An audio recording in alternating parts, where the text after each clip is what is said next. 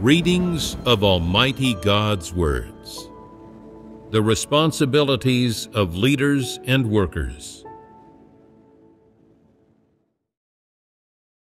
The responsibilities of leaders and workers. 1.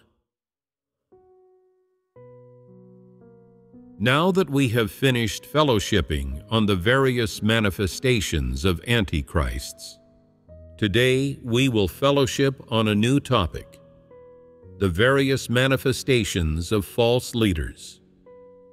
In these years of believing in God, you've encountered all kinds of manifestations and practices of false leaders.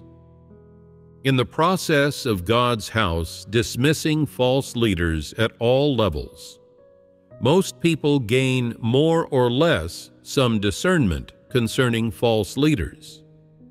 That is, most people have a little understanding of some specific manifestations of false leaders. But no matter your comprehension or how much you understand, ultimately, it's not systematic or specific enough. During church elections, many people fail to understand the principles of electing leaders, what sort of person to choose as leader, and what sort of person can, as leader, bring brothers and sisters into the reality of God's words, and is a qualified leader. They are not very aware of or clear about these things. There are even some muddled and undiscerning people who expressly elect false leaders during elections, choosing whoever is like a false leader while being blind to whoever is truly qualified and able to be a leader, with a leader's caliber and humanity. Those who fundamentally do not have the caliber and humanity to be leaders are elected because of their external enthusiasm or some good behaviors, and because they meet people's notions of being good, while those who actually possess all the qualifications to lead will never be elected. Those who seek the limelight and expend themselves enthusiastically, yet are fundamentally incompetent, will always appear in all sorts of settings, looking particularly active, and most people will think this kind of person is qualified and should be elected. The result is that after such people are elected, they can't shoulder any work. They're even unable to implement the work arrangements of the above, nor do they know how to. Although they always busy themselves so enthusiastically, after leading for a period of time, there is no improvement and little progress in any of the church's work. And situations often occur whereby the work of the church is in disarray, or people are disunited, thanks to the disturbance or usurpation of power by evil people. These are the consequences brought about by the work of false leaders. After a false leader is elected, not only will brothers' and sisters' life entry be influenced and suffer, but at the same time, various items of church work will be negatively affected, so that the work of disseminating the gospel cannot be conducted smoothly or effectively. This is partly a problem caused by the false leader themselves, but it's also partly related to those who elect them. If you don't understand truth principles, have no discernment, and are blind and cannot see through people, so that you end up electing a false leader, then you not only harm yourself and others, but the work of the church suffers too. This is the impact and damage caused by false leaders on the life entry of God's chosen people and the work of the church. Therefore, we must discern and enumerate the various manifestations of false leaders, and on that basis, I will enable you to understand which behaviors a qualified leader should exhibit, what work they should do, and what exactly is the scope of their responsibilities. The topic of discerning false leaders is of great importance, as it touches upon the work of the church, the life entry of every one of God's chosen people, and in particular, how each duty is progressing. Some might say, I don't intend to stand for election, nor do I have any ambition or desire to be a leader or a worker. I am self-aware, and it's enough to be an ordinary believer. So this aspect of the truth principles has nothing to do with me. If I want to listen, I'll listen to something about my own life entry and salvation. The various manifestations of false leaders and the truths involved therein are not relevant to my own life entry, so I don't have to listen, or I can listen absent-mindedly or half-heartedly and just stroll through the process without taking it to heart. Is this a good attitude? Others say, I have no ambition and don't want to run for leader. Since I was a child, I never intended to be an official or stand out from the others. I just like being a common, ordinary person. I've wanted to be a follower from the moment I started believing in God. I like following the orders of others, and I do whatever they ask me to do. How simple it is to be this kind of person. I'm just a simple person who doesn't want to worry or be burdened, so I have no need of hearing these things, nor do I want to. Is this view right or not? It's not right. What's not right about it?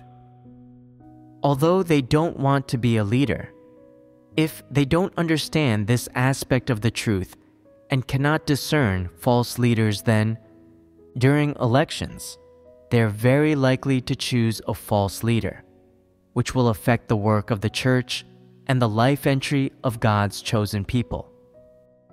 This is one aspect. Anything else? The problem of false leaders exists in each of us, and we should check, reflect on, and understand ourselves. If we cannot discern false leaders, then we won't even know when we've been misled by one, and our own lives will suffer.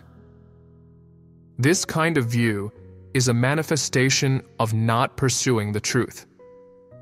Being a leader in God's house is not the same as being ambitious and wanting to be an official in the world. Being a leader is to pursue the truth better, to bear a burden for the church's work, and to be considerate of God's intentions. This is striving toward the truth. As one of God's chosen people, we have an obligation and responsibility to report false leaders. If we can't discern false leaders, then we could let one take power and affect the work of the church. How many aspects is that? 5 aspects. Each of these 5 aspects is correct and quite accurate. Dissecting the essence of this problem based on the view of the type of person I just mentioned, there are basically these 5 aspects. Regardless of whether or not you want to be a leader, as one of God's chosen people, you should assume a supervisory role toward leaders and workers.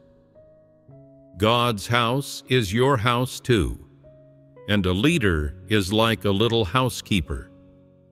If they don't manage things well, you'll also be affected and implicated. So you have a responsibility and an obligation to supervise all their work.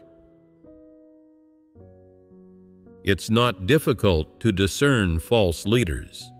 because this type of person is not uncommon within the church. They have existed ever since church leadership and church work began. Their caliber and comprehension ability, character and chosen path all have many definite manifestations. Before dissecting these definite manifestations, we should first understand what the responsibilities of leaders and workers are, and what specific work is principally included. Only those who are able to do this specific work well are qualified leaders and workers. Those who cannot do this work are false leaders. Perhaps most people still don't have a way to discern false leaders, cannot grasp the basic principles, and don't know which aspects are the most critical to discern. Today, let us first systematically fellowship on what exactly the responsibilities of leaders and workers are, listing them one by one so that everyone knows clearly. After understanding these principles, then, when electing leaders and workers again, you'll have an accurate standard by which to measure how exactly to elect and who exactly is the right person to be elected. So, let us first list the responsibilities of leaders and workers. The responsibilities of leaders and workers. 1. Lead people to eat and drink of God's words and understand them, and to enter the reality of God's words. 2. Be familiar with the states of each sort of person, and resolve the various difficulties relating to life entry they encounter in their real lives. 3. Fellowship the truth principles that should be understood in order to perform each duty properly. 4. Keep abreast of the circumstances of supervisors of different work and personnel responsible for various important jobs, and promptly alter their duties or dismiss them as necessary, so as to prevent or mitigate losses caused by using unsuitable people, and guarantee the efficiency and smooth progress of the work. 5. Maintain an up-to-date grasp and understanding of the status and progress of each item of work, and be able promptly to resolve problems, correct deviations, and remedy oversights in the work so that it will progress smoothly. 6. Promote and cultivate all manner of qualified talent, so that all who pursue the truth can have the opportunity to train and enter the truth reality as soon as possible. 7. Allocate and make use of different types of people sensibly, based on their humanity and strengths, such that each is put to their best use. 8. Promptly report and seek how to resolve confusion and difficulties encountered in the work. 9.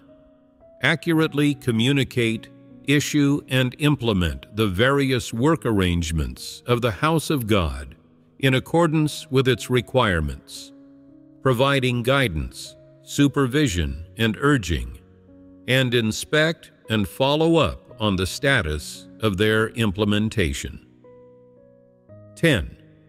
Properly store and sensibly distribute the various possessions of the house of God, books, various equipment, foodstuffs, and so on, and carry out regular inspections, maintenance, and repair to minimize damage and waste.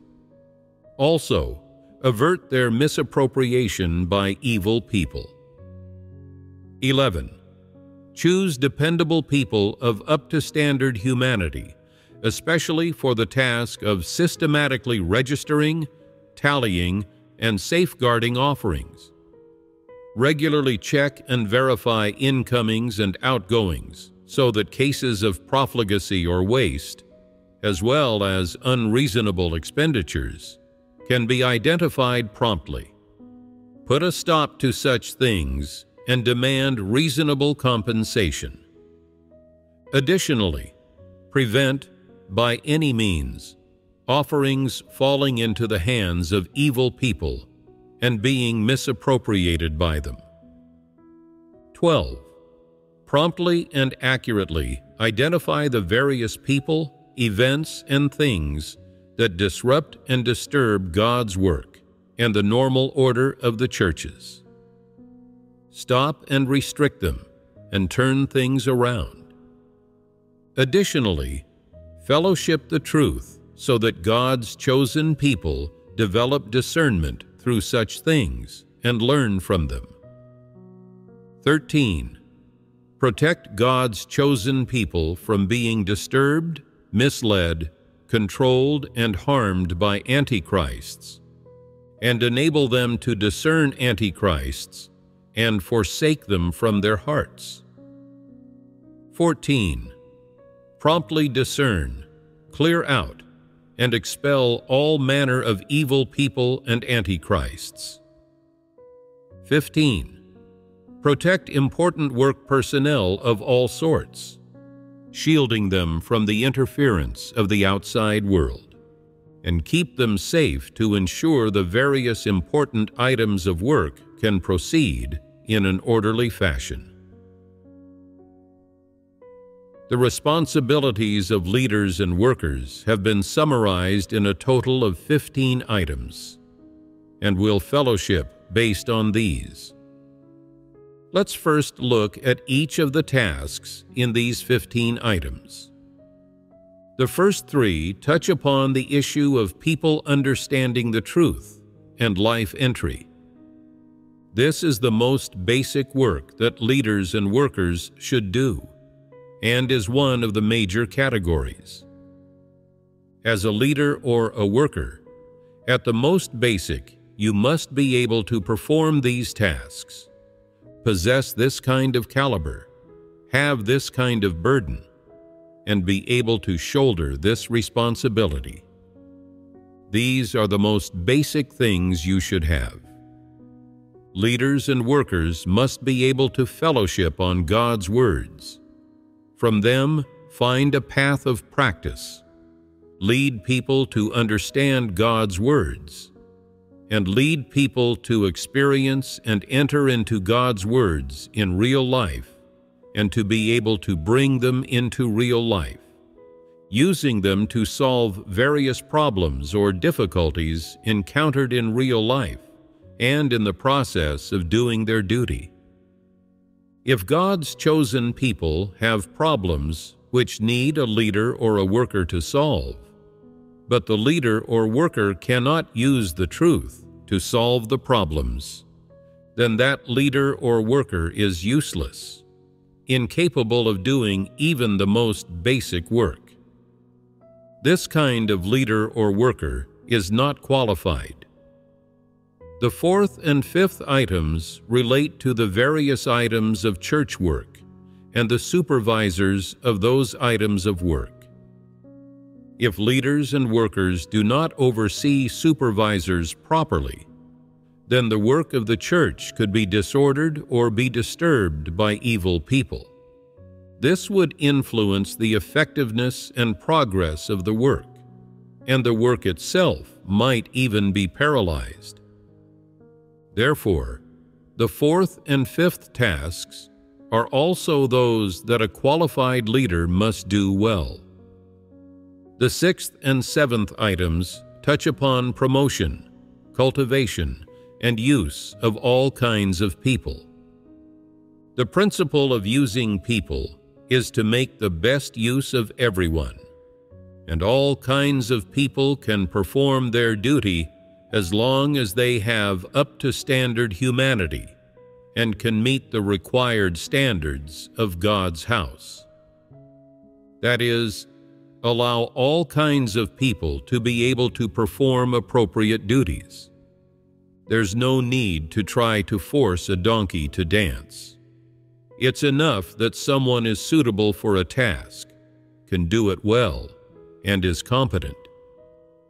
Moreover, some tasks involve technical, professional aspects, and some people may be good at them, but haven't actually done any work in this area, nor do they understand the relevant principles.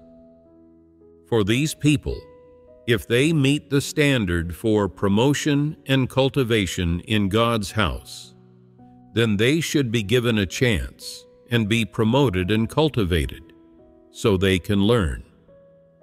In this way, various tasks in God's house can have even more suitable people to undertake them, and there will be no vacancies whenever the church needs people for various tasks.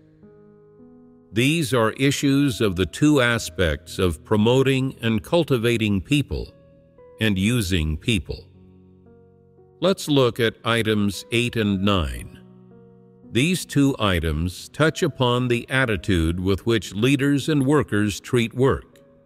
That is, whether they can fulfill their responsibilities, have loyalty, and have the ability to do a good job in their treatment of God's requirements and the arrangements of God's house, and while encountering difficulties in work.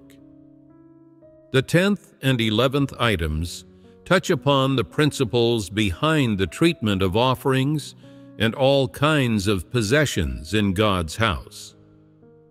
In one respect, these two items touch upon people's caliber and workability, and in another respect, they touch upon issues of humanity, whether someone has loyalty and if they can fulfill their responsibilities.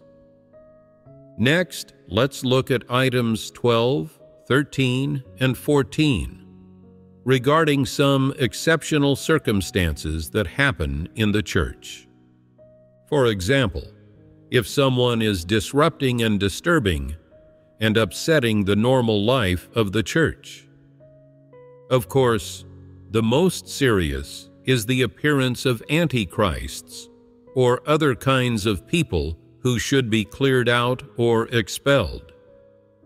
How to deal with these kinds of people, and under what principles, is also work within the scope of responsibility of leaders and workers. Being able to promptly discover problems, and when you find that someone is causing disruptions and disturbances, being able to promptly stop, handle, and resolve this, and ensure that church work and church life are not disturbed. These are issues that these three items touch upon. The last item touches upon the issue of personal safety of all sorts of important work personnel, as well as the issue of whether all kinds of important work can be guaranteed. Work can progress when personnel are safe, but if problems or hidden dangers arise in personnel safety, then whether or not the work can proceed becomes an issue.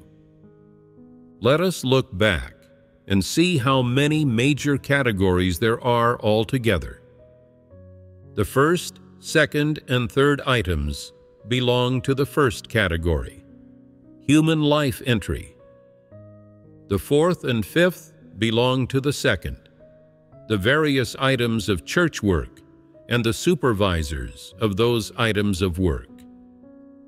The sixth and seventh belong to the third, the use, cultivation, and promotion of all kinds of people. The eighth and ninth belong to the fourth, the work arrangements of God's house and difficulties in work. The 10th and 11th belong to the fifth, offerings and possessions of the house of God. The 12th, 13th, and 14th belong to the sixth, exceptional circumstances that happen in the church. The 15th belongs to the seventh, the important church work and the safety of personnel. There are 7 categories altogether, involving 15 items. These 7 categories are within the scope of responsibility for leaders and workers, and are part of their job. As a leader or a worker, your job's most basic tasks are these 7 categories. And these 7 categories are the scope of requirements of God's house for a leader or a worker. If we want to measure whether a leader can do a good job, whether they're competent, whether they possess the caliber to be a leader, and whether they're a qualified leader, we should use these 7 categories. Having understood this, based on these 7 major categories, we will fellowship on and dissect the manifestations and specific practices of false leaders one by one, as well as what they've done during their time as leader that proves they are false leaders and not qualified ones. When measured according to these 7 categories, there is conclusive evidence, and this is relatively fair and reasonable. Tell me, should we fellowship on these 7 categories one by one, or the 15 items? Which way is better? Fellowship on the 15 items, one by one. That suits your preferences. The more detailed, the better, right? Next, we'll formally begin our fellowshipping on the various manifestations of false leaders. What is a false leader? Certainly, it is someone who cannot do actual work, someone who does not attend to their duties as a leader. They do not do any real or critical work. They just see to some general affairs and some surface-level tasks, things that have nothing to do with life entry or the truth. No matter how much of this work they do, there is no significance to performing it. That is why such leaders are characterized as false. So how exactly is one to discern a false leader? Let us now begin our dissection. It must first be made clear that the first responsibility of a leader or a worker is to lead others in eating and drinking of God's words, and to fellowship on the truth in such a way that others may understand it and enter into the truth reality. This is the most important criterion by which to check whether a leader is true or false. See whether they can lead others in eating and drinking of God's words and understanding the truth, and whether they can use the truth to resolve problems. That's the only criterion by which to check what caliber and ability to comprehend God's words a leader or a worker has, and whether they can lead God's chosen people to enter into the truth reality. If a leader or worker is capable of comprehending God's words purely and understanding the truth, they should resolve the notions and imaginings people have about faith in God according to God's words, and help people understand the practicality of God's work. They should also resolve the actual difficulties encountered by God's chosen people according to His words, especially when it comes to mistaken views they have in their faith or misunderstandings they have about doing a duty. They must also apply God's words to resolve the problems that manifest when people face different trials and tribulations, and be able to lead God's chosen people to understand and practice the truth, and enter into the reality of His Word. At the same time, they must dissect people's various corrupt dispositions based on the corrupt states revealed in God's words, so that God's chosen people may see which of these apply to them, achieve knowledge of themselves, and hate and rebel against Satan, thereby enabling God's chosen people to stand firm in their testimony, defeat Satan, and give glory to God amid all sorts of trials. This is the work that leaders and workers should do. It is the church's most basic, critical, and essential work. If the people serving as leaders have the ability to comprehend God's words and the caliber to understand the truth, they will not only be able to understand God's words and enter into the reality of them, they will also be able to counsel, guide, and help those whom they lead to an understanding of God's words and entry into their reality. But the caliber to comprehend God's words and understand the truth is precisely what false leaders lack. They do not understand God's words. They do not know the corrupt dispositions that people reveal in different circumstances which are exposed in His words, or which states produce resistance, complaint, and betrayal against God, and so on. False leaders are not able to reflect on themselves or link God's words to themselves. They only understand a little doctrine and a few regulations from the literal meaning of God's words. When they fellowship with others, they merely recite some of His words, then explain their literal meaning.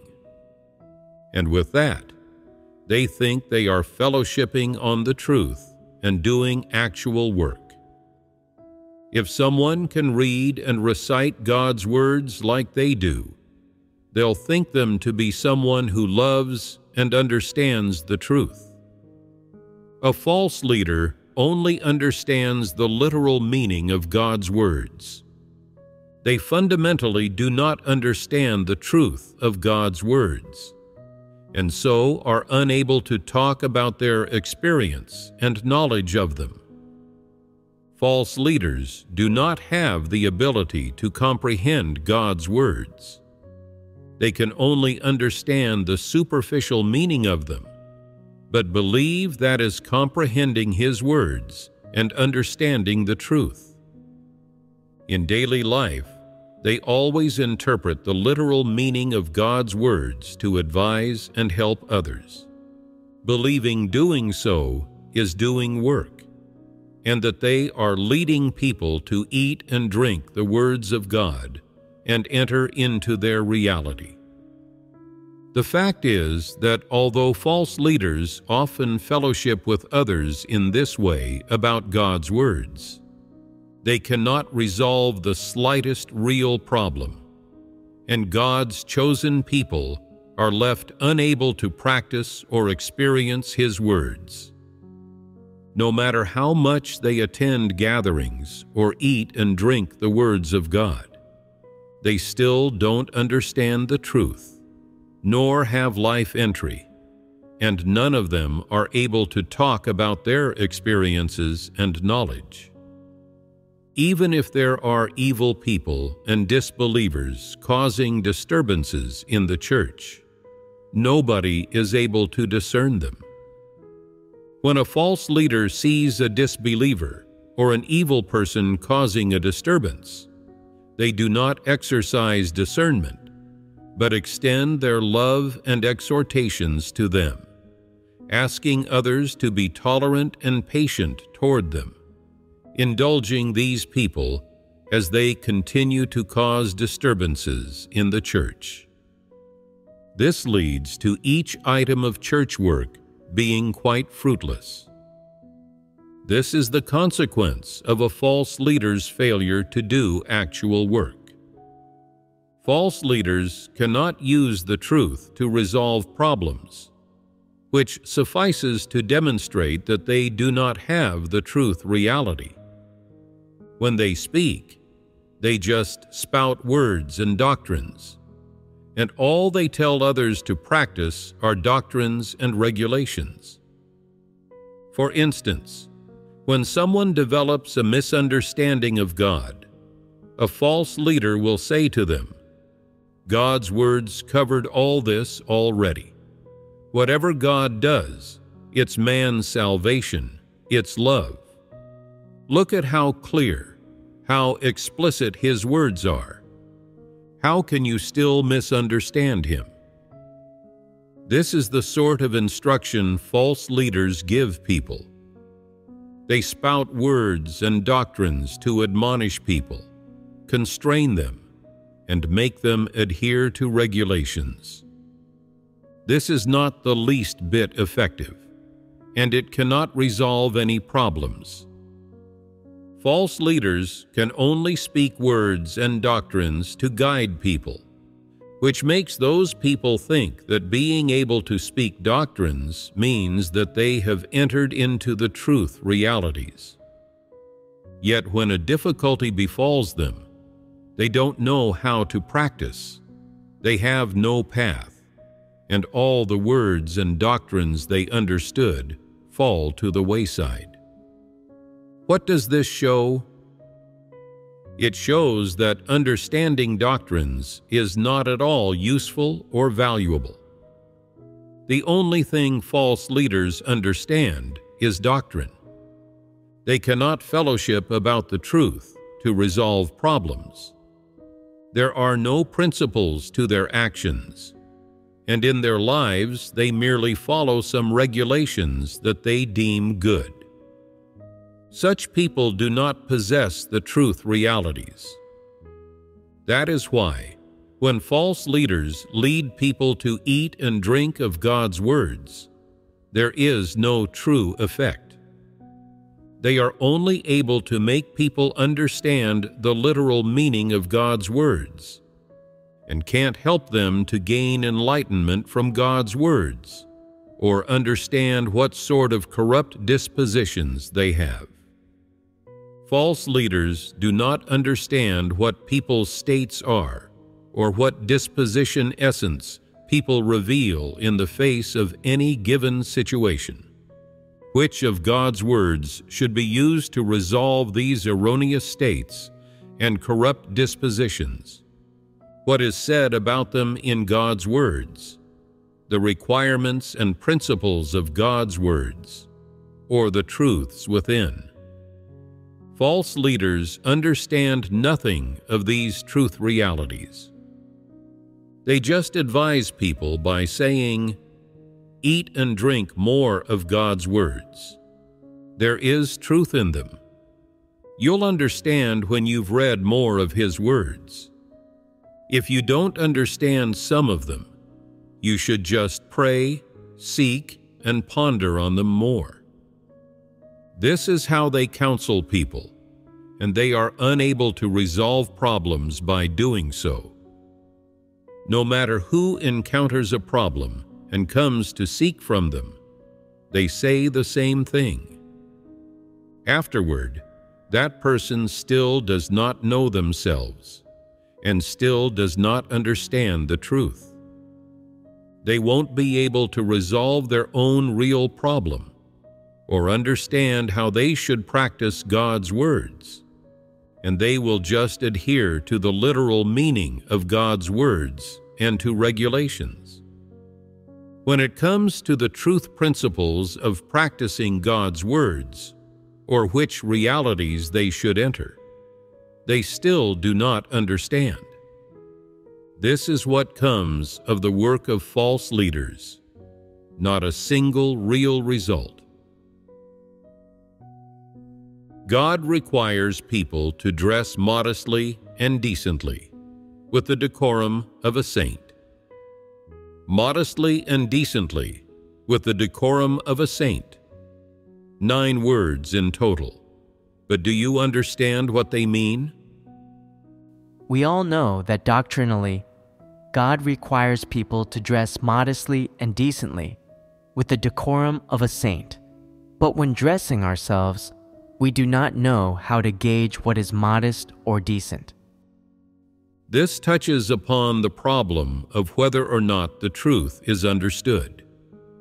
If you cannot gauge this, then it proves you don't understand the words of God. So, what does understanding God's words mean? It means understanding the criteria for modesty and decency that God talks about, or more specifically, the color and style of clothing. Which colors and styles are modest and decent? Those with the ability to comprehend the truth know what is modest and decent, and what is bizarre. Although some clothes are modest and decent, they have an old-fashioned style. God doesn't like old-fashioned things, and He isn't asking people to imitate the styles of the past or to become hypocritical Pharisees. What God means by modest and decent is having a normal human likeness, appearing noble, elegant, and possessed of class. God doesn't ask people to wear bizarre clothes, nor dress in rags like a pauper, but He asks people to dress modestly and decently, with the decorum of a saint. This is the comprehension of normal people. But after hearing this, a false leader got all fired up, saying, God's words give us the scope of how to dress, modestly and decently, with the decorum of a saint. If we keep these 9 words, then we glorify God, not shame Him, and will be highly regarded people among the non-believers. So, what is modest and decent? It's that you must speak and act with a human likeness, and must have a saintly decorum. Speaking of saints, in general we refer to ancient saints. If we want to have saintly decorum, then we must imitate the style of the ancient saints. But if you walk around wearing ancient clothes, then people will think you're crazy. This isn't in line with the principle of honoring God. But there should be some evidence of the clothes that saints wore in recent times that we can track down. The social milieu was better several decades ago. People were simpler and dressed more conservatively and properly. If you dressed according to this standard, then you'd be modest and decent, and have the decorum of a saint. This is the path for practice. Finding out that people in the 1970s and 1980s wore white shirts and blue pants, he told the brothers and sisters, I've seen the light in God's words. People in the 70s and 80s dressed in outfits that were quite proper and simple. They couldn't be said to be dignified, but it seems more aligned with the requirements of God's word. So we'll dress according to this standard. The leader took the lead in wearing this, and everyone thought it looked good, pretty decent and simple. The leader said, God said not to wear bizarre clothes. First of all, the buttons on the shirt must be done up right to the neck, and all the buttons on the cuffs must also be fastened. The wrists must not be exposed. The shirt must be tucked in, and everything must be tightly covered up, with no bare chest or back. See how modest and decent it is. Isn't this modest and decent? And doesn't it accord with saintly decorum as God requires? The leader particularly took pleasure in the outfit he was wearing right at that moment, and at the same time he required of others, your clothes are too modern, too fashionable. They bring shame upon God, and He doesn't like them. Everyone, hurry up and wear what I'm wearing. Be just like me." People without discernment followed suit, finding and wearing a so-called modest and decent outfit which accorded with saintly decorum, and most people even thought it was good. But some people were disgusted in their hearts by these old-fashioned things, and felt that doing this was inappropriate, and this understanding of God's words was distorted. These people, despite not being able to clearly say if it was right or wrong to listen to the leader and not daring to draw conclusions, advocated for not blindly following the crowd. They believed that what the leader said was not entirely correct, and they did not follow it. Only those dimwits, those people who lack the ability to comprehend God's words, didn't read God's words themselves, went along with whatever the false leader said, and did whatever they were told to do, however they were told to do it. They followed the false leader and emulated him, dressing the same when going out. Whenever they went out among a crowd, they felt quite delighted, thinking, "We believe in Almighty God, and there is so much saintly decorum in my outfit. What are you wearing? How gaudy, how modern, how wicked. Look at us, we're not revealing anything." They thought they were amazing. The false leader not only failed to realize this is a misinterpretation of God's words, but actually thought he was practicing God's words and entering into their reality. This is what false leaders do. For even the simplest and easiest to understand of God's requirements for people, false leaders cannot truly understand what God's words refer to, their required standards or principles. Can they then understand what God says about mankind's corrupt disposition or about all kinds of human states? Can they know precisely what the truth is here? Of course not.